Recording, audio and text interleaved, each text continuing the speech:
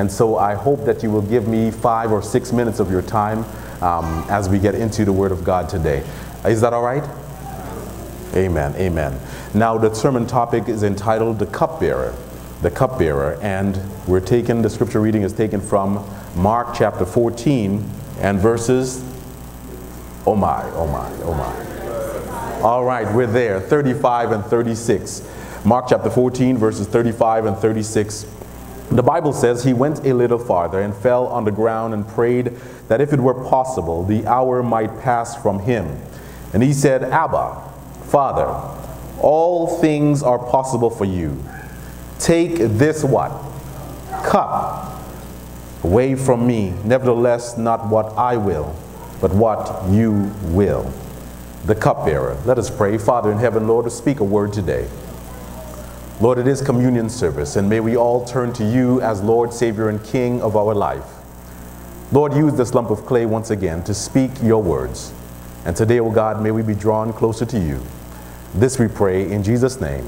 Amen, amen, amen. I don't know about you, but when I was a little child, I had a favorite cup. Maybe for you it may have been a favorite plate, a favorite dish of some kind, but for me it was a favorite cup. I love that cup. In fact, elder gentles, I still have that cup to this very day. It's not the typical little boy's cup. In fact, the inside of it is pink. But I love that cup so much because it was my cup. Nobody else could use my cup. It had what I felt a special sense of belonging for me because it belonged to me. No one else could come to my house. We could have visitors, we could have guests, but they could not drink from my cup. Now I'm not like that today. You come in my house, you can use anything. You can even use my house if you like. But for me, that was very special because it was mine. Jesus, at the close of his ministry on earth, is meeting with the disciples at the Last Supper, and there he presents this whole idea about a cup. And there in the communion service, as it may, he presents that they must drink from the cup. Now, what is very important about this is that he poured wine into the cup and he blessed it. Now, it wasn't fermented wine. It was unfermented. We know that because it was the fruit of the vine. And he wouldn't go back in the Bible and change his mind on something when he said in the Old Testament that it's wrong. Then all of a sudden in the New Testament he's going to say, well, drink all of it. No, it doesn't happen like that. So it was unfermented. He put it into the cup. He drank it and he gave it to his disciples. He blessed it. He gave it to his disciples, and they also drank from the cup and ate the bread. Now, after all of that, he goes into the Garden of Gethsemane where our text is found, and he is there, and again he prays about this cup. What is the matter with Jesus when he presents over and over again, even in the communion service, about this cup? Now, I got interested on that, and I started to do a little bit of research regarding the cup in the Bible. What I found is that the whole reference to the cup in the Bible is held 32 times. There's references or stories in the Bible that deals with the cup. In fact, one of the most well-known passages or psalms in the Bible is Psalm 23. And one of those verses says, he anoints my head with oil, my what? Cup runneth over it. So this, of course, to not stretch out the message, it denotes that there is a blessing upon an individual when you serve God. That your cup is going to flow over, that you will have an abundance, that you will not be able to contain it. So when you hear about the cup in the Bible, it talks about the blessings of God. But then there's also another idea that comes up from the cup. Here you find in Matthew chapter 20 and verses 22 and 23, the mother of James and John. You know it's hard when a mother comes to you. The mother comes to Jesus and says, with a request, she says, can I have my sons sit at your right hand when you get into your kingdom? And Jesus then answers them in Matthew chapter 20 and verses 22, you do not know what you ask. Are you, James and John, able to drink the cup that I am able to drink and be baptized with the baptism that I am baptized with? They said unto him, we are able. Again, Jesus brings up the whole idea about this cup. They answer affirmatively before they realize what the cup actually contains. And in verse 23, Jesus said to them, "You will indeed drink my cup and be baptized with the baptism that I am baptized with. But to sit on my right hand and on my left is not mine to give, but it is for those for whom it is prepared by my Father." James, the son of Zebedee, was the first one to be killed in Acts. He did not know what he was asking for. Be careful what you ask God for. John was the one who lived, they say, nearly 100 years. But he suffered greatly, and even tradition has it that he was put into boiling hot oil and then banished on the island of Patmos. He did not understand what he was asking for when he said he could drink from the cup that Jesus was drinking from. That cup, my friends, was also the cup of suffering. So it was not only about blessing when you hear about the cup, but it's the cup of suffering. Now there is a little bit more.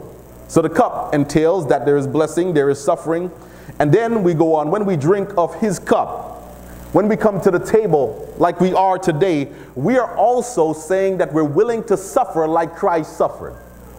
I wondered how many of us want to be humiliated. I wonder how many of us actually want to suffer in this life. In a day and age when you hear all of these individuals, all of these preachers out there giving you a prosperity gospel, and yet you find here Jesus saying, "Are you going to drink this cup? If you drink this cup is a cup of suffering." And yet we're told, no, just reach up and grab it. Reach up and claim it. You name it and you claim it and it's yours. You can have a big house. You can have an expensive car. Just reach up and tell Genie God what you want. When Jesus himself says, "If you drink from this cup, you indeed are going to suffer like I suffered." Some things are going to happen in your life that you never anticipated. Some problems are going to exist that you never really even dreamed about. But guess what? In the moments of time, even when you go through the suffering, remember that there is a blessing that comes out of the suffering, just like Jesus did. Because he went straight to the cross, and because of that, we can be forgiven of our sin. When we drink this cup today, we know that there is symbolism attached to it, because we are also partaking in the suffering of Christ and the blessing that comes from drinking the cup. Now, I got a little bit interested in the whole idea of the cup, as I said, and I researched this thing, and let me see if I can encapsulate that in about 2 minutes. This whole idea about the cupbearer. Now the cup, the theme of the cup actually starts out from Genesis and goes all the way to Revelation. You knew that. So in Genesis, you find the story of Joseph. And Joseph comes about, and you see now he is in prison. He's stabbed in the back, if you may, by his brothers, and he gets thrown in prison, and he meets a butler and a baker. And now the whole idea about a cup comes into play, because or the cupbearer, because the butler was the cupbearer to the king. And so this man now, you find out that his role was to taste what the king, before the king actually drank something, the cupbearer would come and take that thing and drink it. And if it was poison, the cupbearer's life would be taken at that very moment.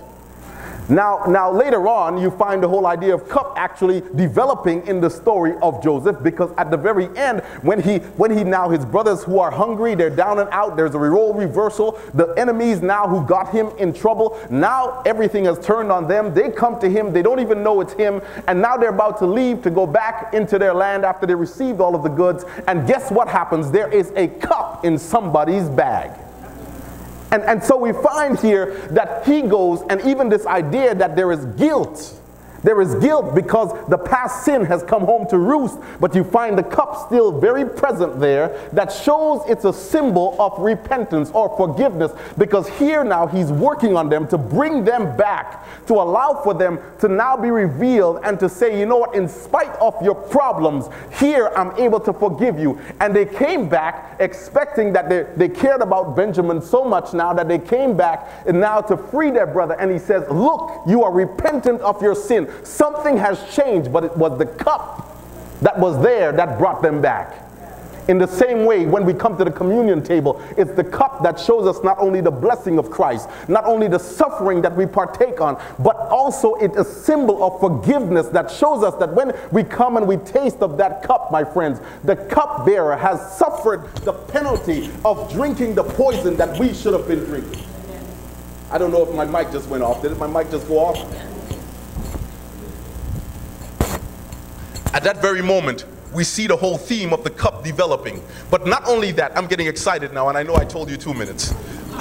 But the truth is that you see the whole idea of the cup developing when you get into the place where Nebuchadnezzar, who took the people of God captive, you know that, he took them captive and brought them into Babylon, into a bad place, and they were there for a long time. And then Belshazzar comes on the scene, and he decides that I'm now king, I will never be toppled, my kingdom shall reign forever. And even though he knew that something was definitely wrong, and he decides now to take himself and throw a party in one night. And Daniel chapter 5, you find where this party is going on. And Belshazzar is having the time of his life, and the Bible says that he does something. He allows for them to go and get the vessels, including the cup.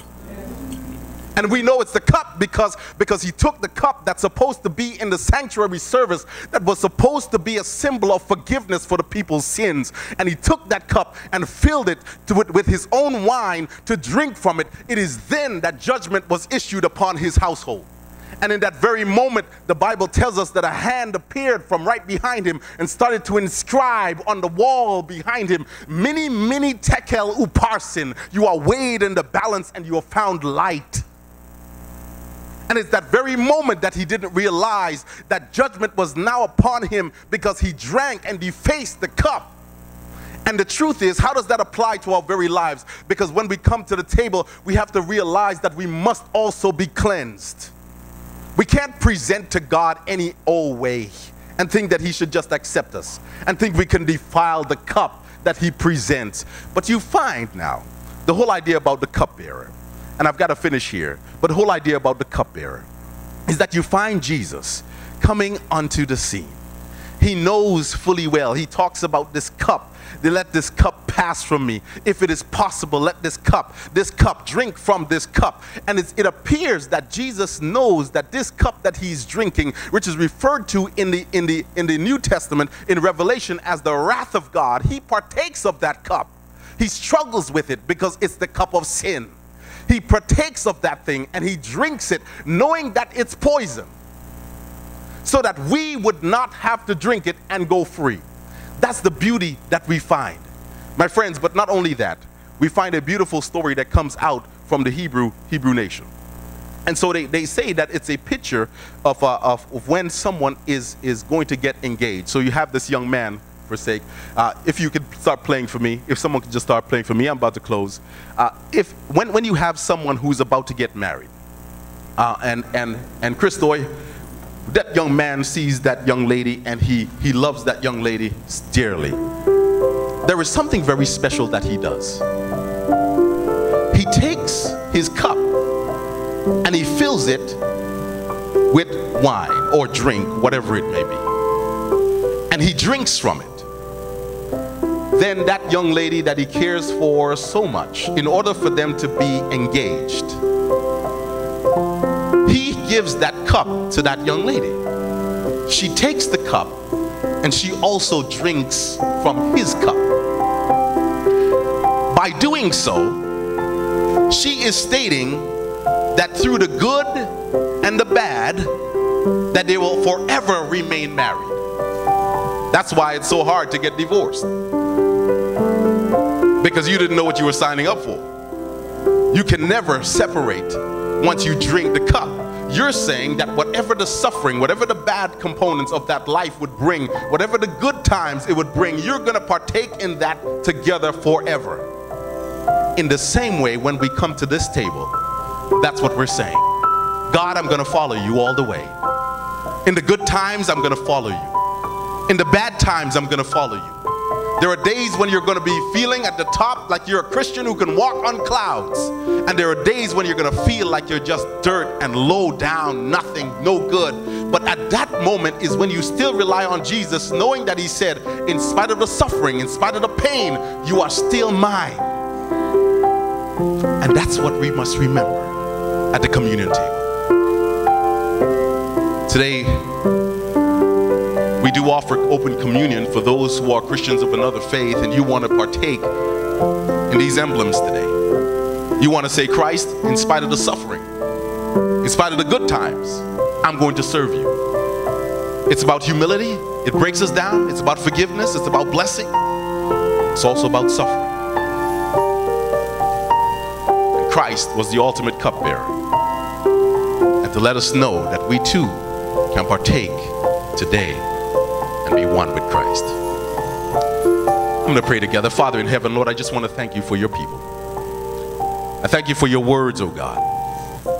I thank you for being the ultimate cupbearer who was able to take care of the sin problem and bring us a special blessing. Today, as we go into the feet washing service, may we remember that you offered the ultimate sacrifice for us. This we pray in Jesus' name. Amen. Amen. We do offer open communion like I